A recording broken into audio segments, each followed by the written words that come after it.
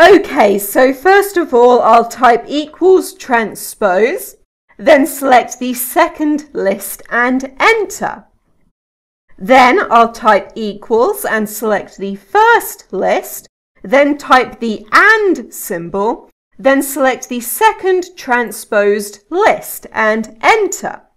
And this gets me all of the possible combinations of these two lists. And the rest of this is just laying it out the way that I want it. So I will put the TOCOL formula around all of this in order to get all of it into one column. Then I need to put something in between all of these words in order to be able to separate them. So I will put in an @ symbol inside quotation marks. Then I need another AND symbol in order to join this all together. And that puts the @ symbol in between all of these words. I can then use TEXTBEFORE and select all of this text here. And then the delimiter is the @ symbol inside quotation marks and close brackets and enter. And this gets me all of the text before the @ symbol.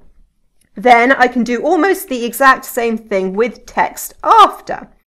Select all of this text here, and then the delimiter is the @ symbol inside quotation marks and close brackets and enter. And this gets me all of the text after the @ symbol. Now let's combine all of this together into one formula. So I'll copy the TEXTBEFORE part, and then we'll need to use HSTACK to horizontally stack these two columns together. And I'll paste in the TEXTBEFORE formula twice, and then change the second one to be text after. Make sure to close off the brackets at the end and then press enter. And this gets us the two columns combined together. The next part is this part here, so I will copy that. And this needs to go into the formula twice. So I'll turn this into a LET formula. And use Alt-Enter to put this part on a new line. Then the name will be text, and I'll paste in the formula that I just copied. And now this cell reference here can be replaced by text, and this one here can also be replaced by text, and then close off the brackets at the end to close off the LET formula and enter. Then the next part is the transpose part, so I will copy that and then paste it in to replace this cell reference here and press enter just to make sure this is all still working. Then we can turn this into a LAMBDA formula. So I'll press Alt-Enter to put this onto a new line, and we'll have two parameters, array 1 and array 2. Then this cell reference here can be replaced by array 1, and this can be replaced by array 2. And close the brackets at the end to close off the LAMBDA formula.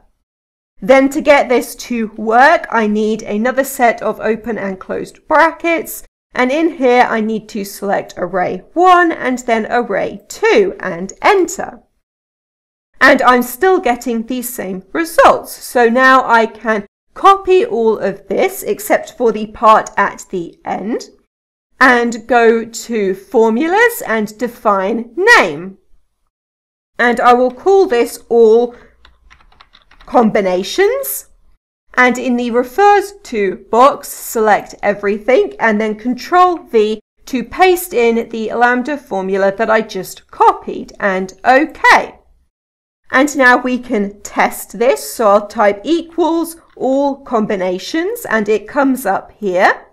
And then select array 1 and then array 2 and enter. And we get these same results as we did before. And if I want the combinations to be the other way around, then I just need to select the arrays the other way around.